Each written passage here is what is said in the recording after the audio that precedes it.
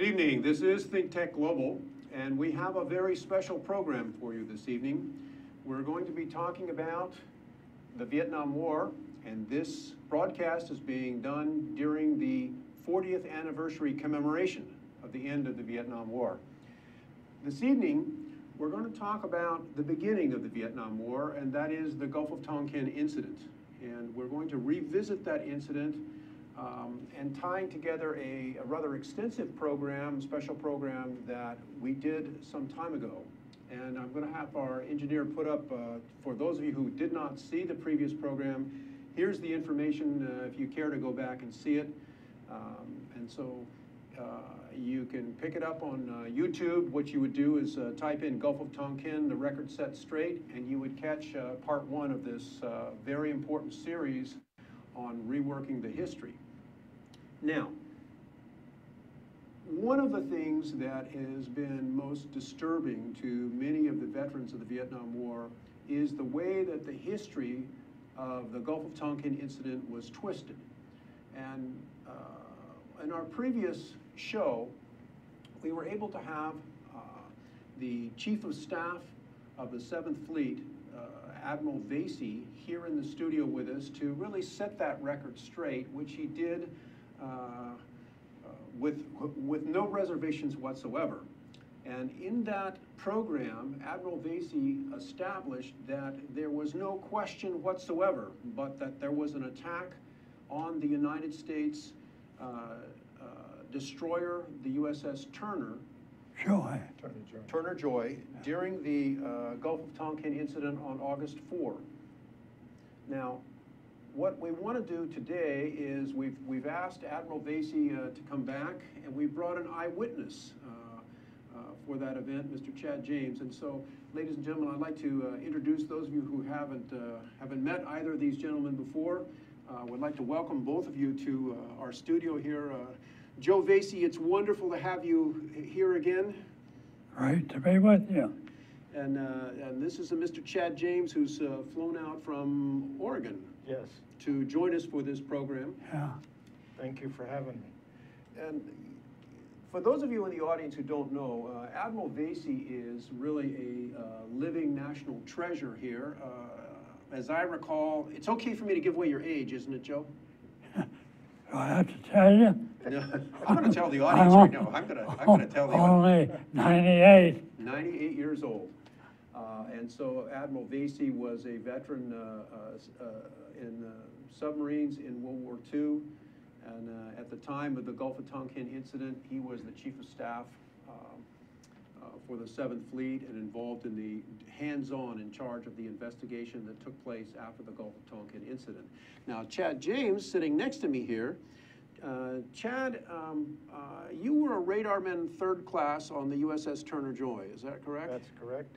And at the time, yeah. At the time. Yep. And just so that our audience can help position you on the ship, where are you as a radarman 3rd class on the U.S.S. Turner Joy? Where are you? We're in a room filled with about 15 to 20 people, sailors, that is in Combat Information Center, generally called CIC. Okay.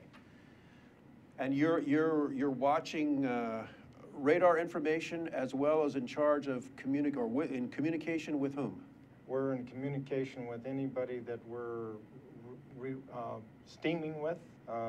Could be a carrier, could be other destroyers, cruisers, but we are steaming with these other people, and we're in radio contact, physical contact, being that we are close enough and we come in contact with them. Okay. And so we are always communicating. We are the communication center for the ship. And did you personally, were you responsible for communications with the aircraft carrier, the U.S.S. Ticonderoga? Yes. And that was a headset that you had around your neck? Sure. Connected to the Ticonderoga, essentially? Yes. Okay. Now, ladies and gentlemen, the reason that we have these gentlemen here is that Admiral Vasey, in the first show that we did, one of the things that, Joe, that you mentioned was really the importance of historians and people interested in really understanding about the Gulf of Tonkin incident to look to the eyewitnesses. You remember that? Yeah, And so now we have an eyewitness here. yeah. And so, Chad, let's go through some pieces and things that you saw that I think would be helpful for our audience to really appreciate. And so, let's start with the location of the U.S.S. Turner Joy. And let me talk to our producer here, and if we could put up on screen, we've got this map up here for the Gulf of Tonkin, and let's show photograph number 4 here, the U.S.S. Maddox. Now, Chad, the audience is looking at the Maddox, and what was that, at the time, the Maddox was in the Gulf of Tonkin and the U.S.S. Turner Joy was not, correct? Yes, that's correct. Okay. We were in the South China Sea. You were out of the way. Yep. And what was special about the Maddox? What was on the Maddox that made it interesting, unusual, or vulnerable? Pick your poison. She had been in Hong Kong, and they took her and put a big box on her, welded it to her frame, and in there was top secret equipment, and there was a crew that was brought on board that was not part of the Maddox's crew. Okay. And they were to do their special thing. All right, and so the Maddox is in the Gulf of Tonkin. Let's go back to number 2. And she was, it was an assignment called DeSoto Patrol. DeSoto Patrol. Back to the map. So the Maddox is in the Gulf of Tonkin, and on August 2, the following happens to the Maddox. And let me ask the producer if you could put up photographs 8 and 9. So on August 2, these, and I understand, I appreciate, Chad, that these photos are old, they're not that, they're a little bit grainy, but that these are North Vietnamese, DRV PT boats. And they are attacking the Maddox. Yes. And so photograph number 10, if we could. No question that on the 2nd of August, the Maddox was attacked. Yes. And so following that attack, what was the order issued to the Turner Joy? Well, first of all, we have to back up for a moment because nobody knew where the Maddox was, and the Turner Joy happened to be the closest ship to the Maddox. Right. We were on watchdog station, but we were assigned to the Ticonderoga, who was about 120 miles south of us. And our position was about 80 miles south of that island that you had up a few minutes ago. Hainan Island. Hainan Island. And we were south on what was called Watchdog Station. Prior to the August 2nd, we had heard her call sign over the long-distance nets, but we looked at each of us, and we went to our op orders. Okay, Chad, we got to jump ahead here. Okay, real quick. but there was an order given to the Turner Joy to do what? To go to protect a U.S. asset, the U.S.S. Maddox. And once that order was given, then the Turner Joy steamed from the South China Sea into the Gulf of Tonkin. Yes. Do I have that right? Correct. Okay, and once the Turner Joy was into the Gulf of Tonkin on August 3rd. What was the year? August 2nd. August 2nd. Yes. What was the year? 1964. 1964 now. Yes. There's been an attack. Yes. You knew there was an attack. Yes. And the Turner Joy did what when she first went into the Gulf of Tonkin waters? She steamed directly toward where we were told to go, okay, which was to the Maddox. Okay, and essentially the order, as what you've explained it to me, was that that the Turner Joy was ordered to protect the Maddox, just like a blocker would a quarterback. Oh yeah, with all cost. Okay, and then so during that first several hours you're in the Gulf of Tonkin, or 24-hour period of time, the Turner Joy, and let's put up photograph number 5 here, if we could. So we've got photograph number 5. The Turner Joy is steaming around. Yes. And what are you seeing in that area? Oh, junks. North Vietnamese fishing boats. Yes. Okay, and Hundreds, thousands. Lot of chatter, a lot of traffic. Yes. All right, and so we go to August 4. Yes. And the Turner Joy, let's go back to the map if we could. The Turner Joy is off the coast, there inside the Gulf of Tonkin, and the interest is facing in which direction? The interest, your focus, you're looking at what area?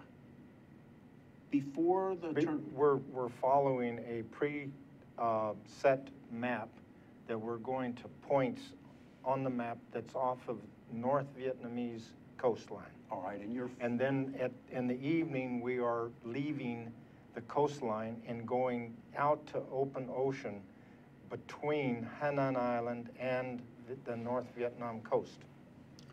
And we go out there and we steam around in a circle, whatever, during the night. All right, well, the point that I'm trying to establish here is, do I understand correctly that essentially as you're on this patrol trying to protect the Maddox, which has already been attacked, yes, the focus is on the Vietnamese coastline. Sure. And the yes, fishing boats that are there, right? You're correct, not looking behind you.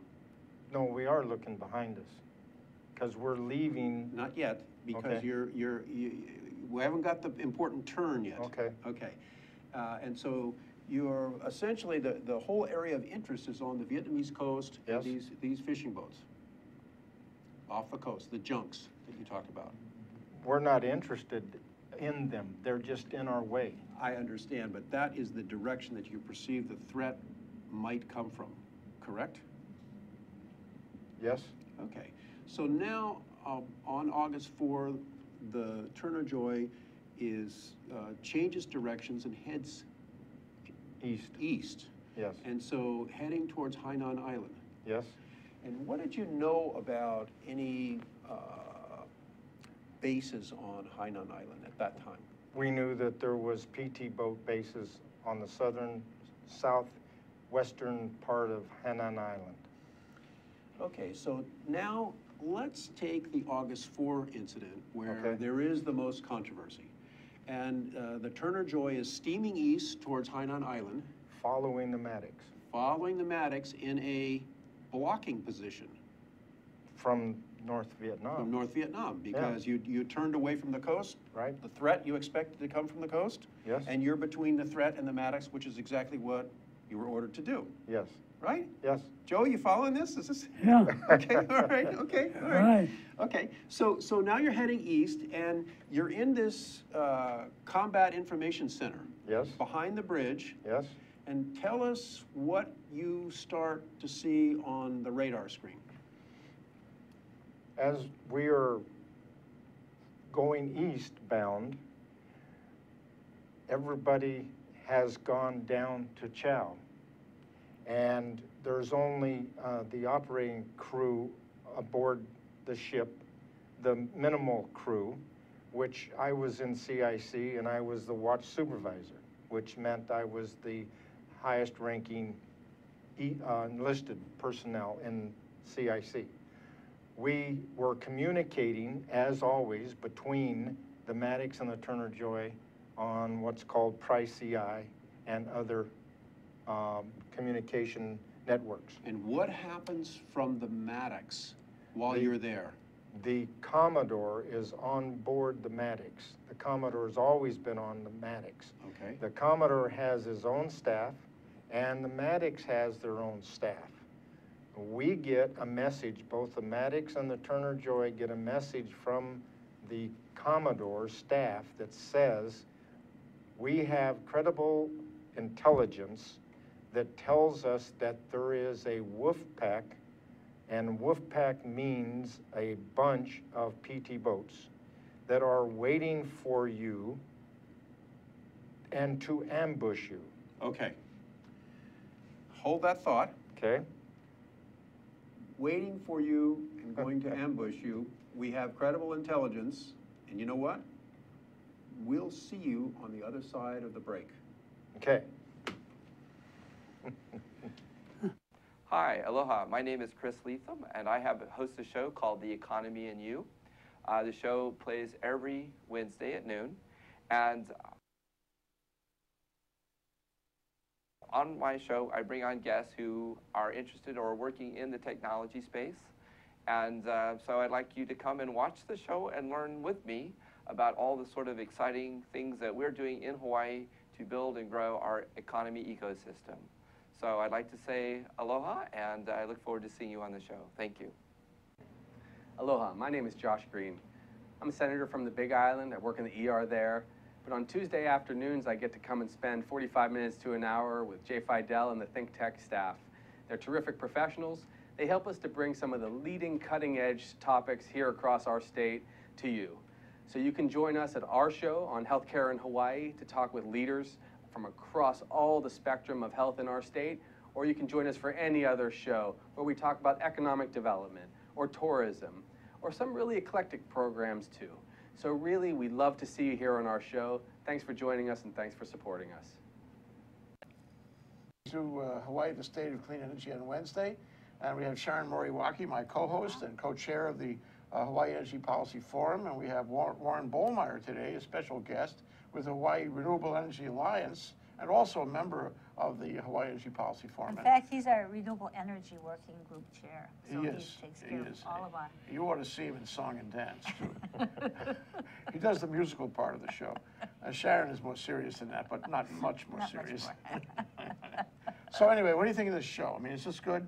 I think this is good. We hope it's good. We hope it attracts a lot more people than our forum, so that people can see what's going on in energy and clean energy, and call in, write in, tweet, Yeah, we or want Twitter. that. We want public engagement, civic engagement from everybody, because that's the only way we're going to get down the road on this, right, Warren? Yeah, I think so, and it's an opportunity for guys like me to share a little bit of their mana'o and sometimes get the facts right. Who was that guy that said, just give me the facts, you know, start with the facts and then work from there? Oh, it was Dragnet guy, right? Yeah, right. Oh, yeah. Jack, That was when I was That's just him. in grade all school then. I remember barely that? remember that. just the facts, Just the man. man. Here on Hawaii, the State of Clean Energy, every Wednesday from 4 to 5. You'll see. Come back soon. Right, Sharon? Great. Warren? Yes. If you just joined us, we've been talking about a revisit of the famous Gulf of Tonkin incident.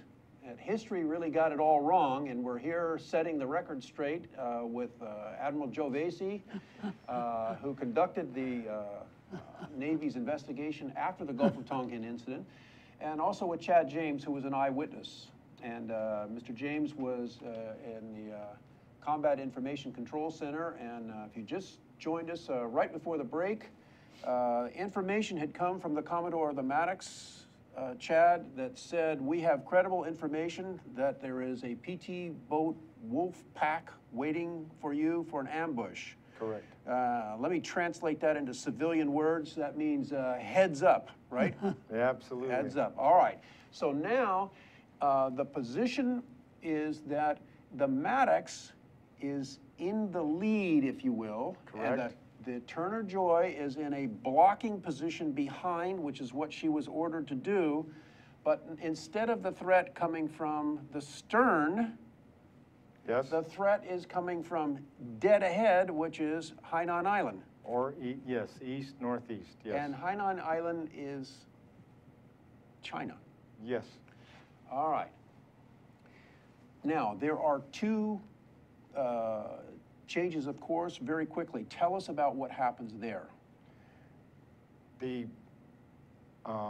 Commodore staff told us we were going on 110 degrees true, And he told us to be prepared to increase speed and to change our course to 130. In doing that, we would be opening from where that wolf pack was. At that time, we were then looking over in that area, and we started tracking contacts. When we changed our course and headed southerly, those contacts started coming toward us at a closing speed, which of course we're going at that time probably 28 or 30 knots, and they're going 45 knots. And then there was an order given to do what with the speed of the Turner Joy? To maximum. Hit the firewall. And go 32 knots and to go at 170 degrees true, which is almost directly south. All right, and so the Maddox is doing the same thing, trying Yes. to get out of the way, Yes. get out of Dodge. Yep. And so despite the fact that the Turner Joy, which was a recent, very recent model destroyer, correct? The Class. The newest destroyer in the fleet. So the Turner Joy is at 32 knots. She's wide open, Yes. trying to get out of Dodge. Yes. And what do you see happening on the radar screen with those dots? They are still, they're increasing their speed to about 48 to 52 knots. Those are not fishing junk, are they? No. Not at 50 knots? No. They are what? PT boats. All right, then what happened? Then they start closing, and when there was a particular distance that they wasn't going to close any closer, and the first contact we took under fire at 097, 6,000 yards. And that was a torpedo? No, that was just a PT boat coming in at us. Okay, all right. And so we fired upon that particular boat first.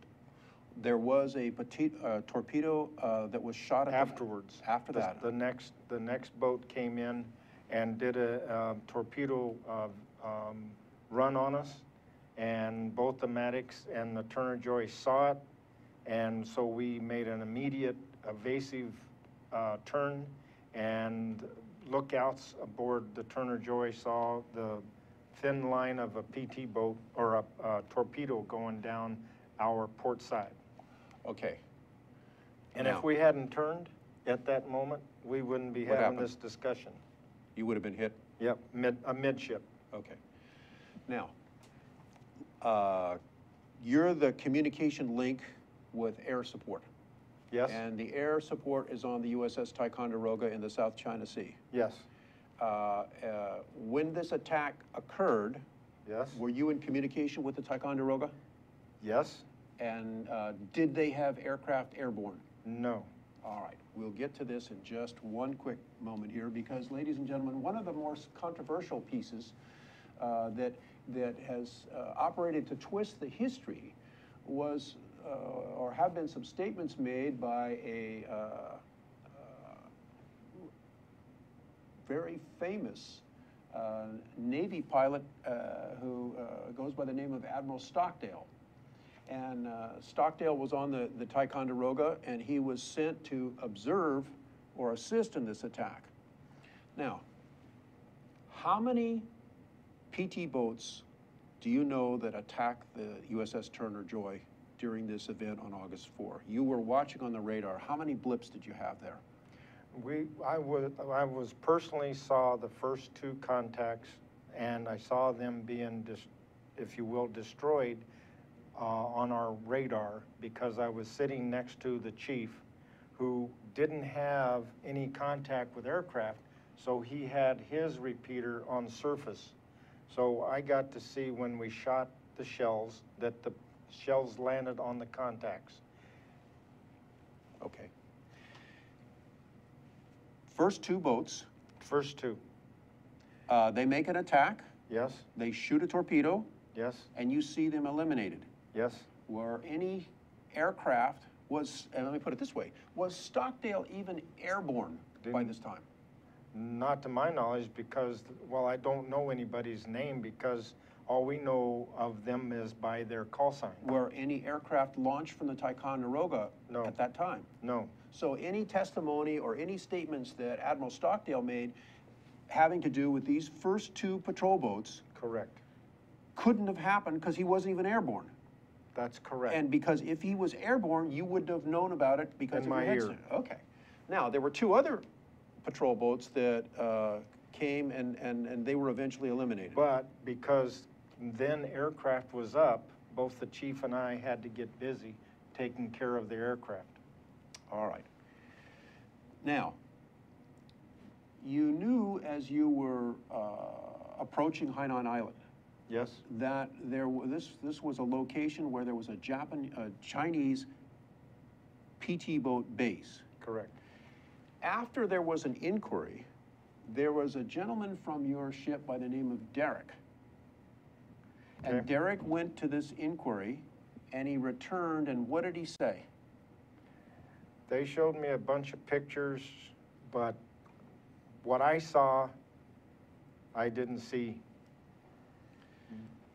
What he saw, what they showed in the naval inquiry, Right, in terms of pictures of the PT boats, yes, was not what he saw on August 4. correct. He was in a position on the Turner Joy as to have a visual contact with those boats. Yes. Yes. Now, let me ask the producer if you would put up, let's go to number 12 here.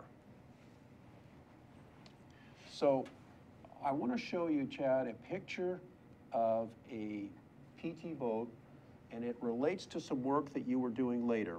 Tell us this story very quickly.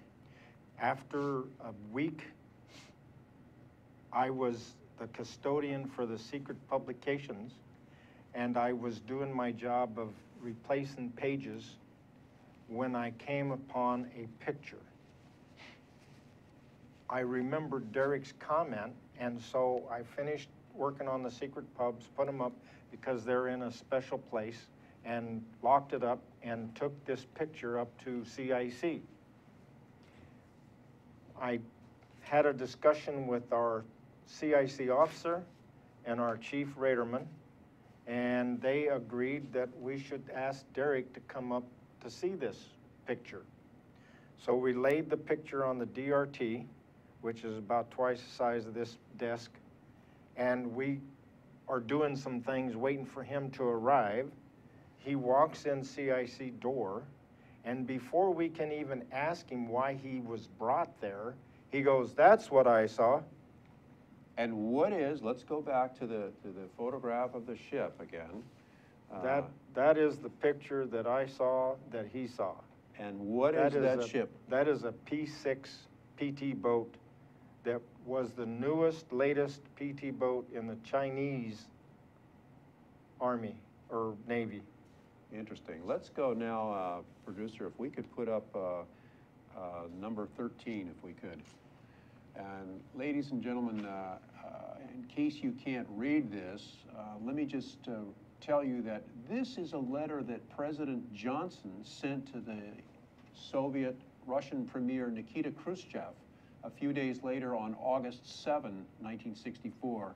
And excerpting from the letter, he's telling Khrushchev, this is our President Johnson, we do not know, for example, whether the attacks were instigated by Piping, meaning Beijing, or made by the North Vietnamese in an effort to draw Piping into the area. And then before closing the letter, Johnson added, anything you can do to restrain either the North Vietnamese or Piping from further reckless action in this area would be most helpful to peace. And Joy Vasey, you've written and that these words, or Piping from further reckless action, suggest the possibility that Johnson knew at that time that there may well have been a direct involvement by the Chinese in the August 4 attack on the Turner Joy. Yeah, exactly.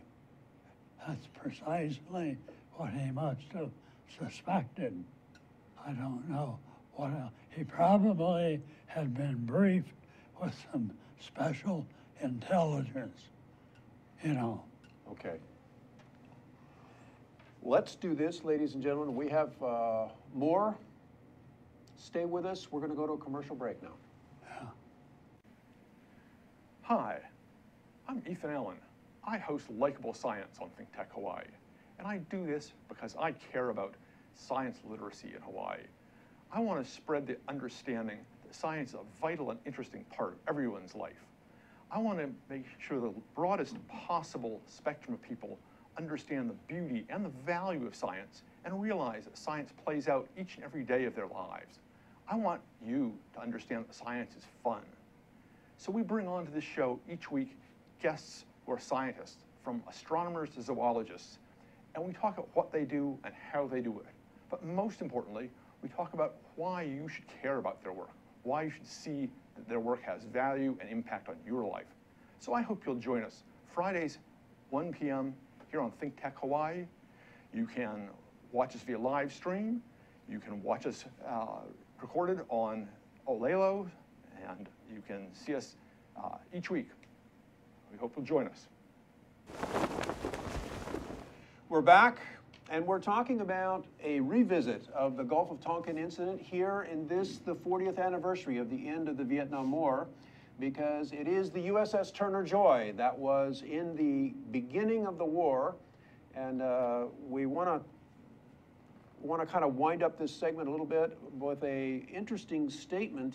And Chad and Joe, we've got Admiral Joy Vasey with us, who was the Chief of Staff of the 7th Fleet and in charge of the Navy inquiry following the Gulf of Tonkin incident, and Chad James, who was an eyewitness to that.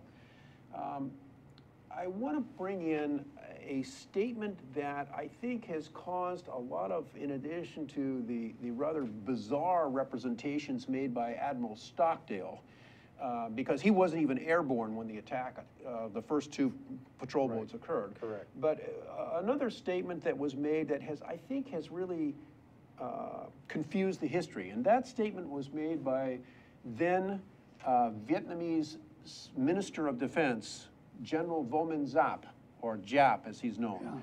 Yeah. And Chad, what did General Giap say about this August 4 incident? Do you recall? I can't quote his exact words, but it was, there was no authorization to have PT boats make an attack on any U.S. ships on August the 4th.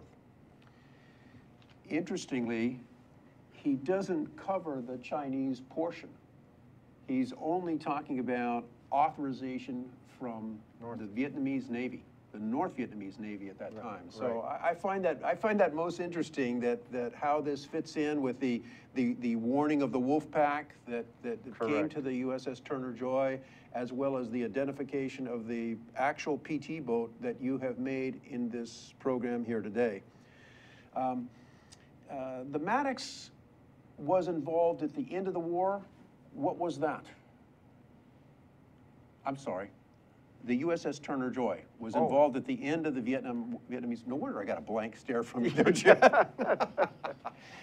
Yes, a piece of information or history that most people don't realize is that not only did we fire that shot on the August the 4th, which we consider was the first shot of the Vietnam conflict, the Turner Joy was also there on the last shot. And how that occurred was the Marine that was on the land in South Vietnam, when he called for fire, he was watching his watch, and he knew when the armistice was, and 10 seconds before he called for fire, and the Turner Joy fired the last shot of the Vietnam War. Of a naval asset. Of a naval, from a naval asset, okay. Yes. So, ladies and gentlemen, here we have, let's see if I have this right. The Turner Joy is bookend number 1, the beginning of the Vietnam War. We're here commemorating the 40th anniversary of the end of the Vietnam War, and the Turner Joy is the other bookend, firing the last shot. First and last shot. First and last shot. Perfect bookends for the grand old lady. Perfect. Turner Joy is moved to city of Bremerton. Yes. Set up as a museum, Yes. And City of Bremerton, how do they treat you folks initially having to do with this? At first, they were a little reserved, and in fact, some of their media people were not happy that the Turner Joy was brought there to be a historical museum piece. But Why is that? It's because of the history? yes, Because the history is that got twisted yes, is that the Turner Joy was involved in a big fraud or scam, that this attack never happened, and it Right. was some decoy duck used by the U.S. Navy to seduce the United States into war, something like that? well, it was even worse that we were a bunch of sailors who didn't know what we were doing, and we were shooting on dolphins and flying fish.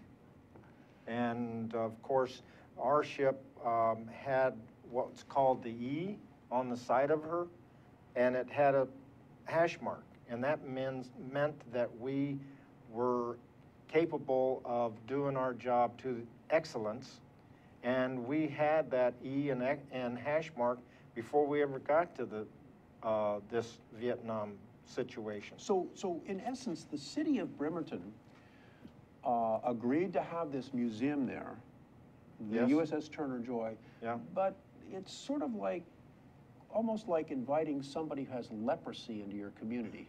A little bit, Almost. okay? Yes. All right, now, Yeah. hold on. We'll get to the city of Bremerton in a minute, because there's some good news on this. Yes. Because they don't, the good folks of the city of Bremerton don't know until they see this show how famous the USS Turner Joy really is, and that she really is the bookends of the Vietnam War. Yes. Now, It wasn't just this event that the Turner Joy did. She did a lot throughout her career. from okay. 59 to 82. The original program, and let's put, Madam Producer, if we could put back up that Yep. previous episode. The original program that we did, Joe Vasey, following an extensive article that he wrote, opened up this by way of a video effort. And the program that we created here in Hawaii was shown at a reunion of the crew. Yes. And ladies and gentlemen, you have to appreciate that the crew has lived with this black stigma for some 51 years. And so at this reunion, that previous episode was shown, and Chad, why don't you tell Joe what happened there? I mean, he doesn't know. Yes, we had invited the Admiral in 2012 to come to South Carolina to our reunion. And he said, well, I would love to, but I don't have a date. So okay, so he doesn't have a means to get there. So he said he would do a video. And so hence the video was created, and I was the presenter of the video, and we had about 120 people in the audience, and it got quiet, of course, and when it was done, as they were bringing up the lights, which surprised me, you got a standing ovation and a salute. So, Admiral Vasey, thank you. Our shipmates were very fortunate and happy to have had you do that. Right. And one of the reasons, the main reason for coming here today is to say thank you from the crew of the Turner Joy. Thank you. And to the city of Bremerton, we want to give you a thank you, because now you, having watched this program and the films and documentaries having to do with the real truth with respect to the Gulf of Tonkin, now you realize what a wonderful move it was, I think, Chad, to bring the Turner Joy there, because she's a very, very famous ship. Yes. And we hope that many people will get a chance to visit the museum. I want to ask you one kind of a interesting question before we wind this up, Chad. Okay. you're on the headset with the Ticonderoga, Yes? and this attack is underway. And do you ever hear anybody say, well, are you guys sure there's an attack happening? And was that with the the Turner Joy or with the Maddox? This is in the very beginning on August 2nd, when just out of being kind, there was a group of people in CIC that were having a discussion. Well, when you're underway, you have to be monitoring the CID net 24/7. Okay. So we generally have it on speaker. Okay. But since it's on speaker and these people are talking, I walk over, I turn down the speaker, and I put the boom mic on. Okay. I'm sitting there just monitoring. All of a sudden, out of nowhere, comes this message, flash, flash, any station this net, any station this net, this is Sinbad, Sinbad, please respond. Who's Sinbad now? Who's Sinbad? Sinbad is the Maddox. Is the Maddox, okay. Yep. So, I know Sinbad, but what the heck?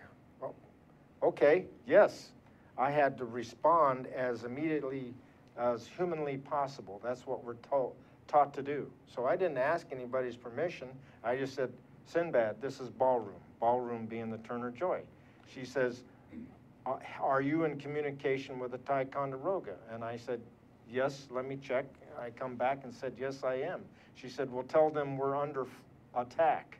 We are under attack. Yes. This is coming from the Maddox. From the Maddox. So then I get with the Ticonderoga, and in a matter of 15 or 20 minutes, they find a way in which they can communicate with the Maddox. At that point in time, we did not know where the Maddox was. Okay. We knew that she had to be somewhere in the general location because of the CID net. Okay, let's wrap it up here. Okay, so they then send aircraft up to the Maddox and take care of those PT boats. It was after that time that we get our assignment, which is now to go, and they told us where to go to meet the Maddox. Okay. Which was about 180 miles. Joe, no question that there was an attack on August 4? Absolutely nothing. Okay. Chad, no question? Absolutely, no question. Ladies and gentlemen, we hope you found this program educational, and we want to leave you with the view of the grand old lady sitting comfortably in her new museum berth in the city of Bremerton. Good night.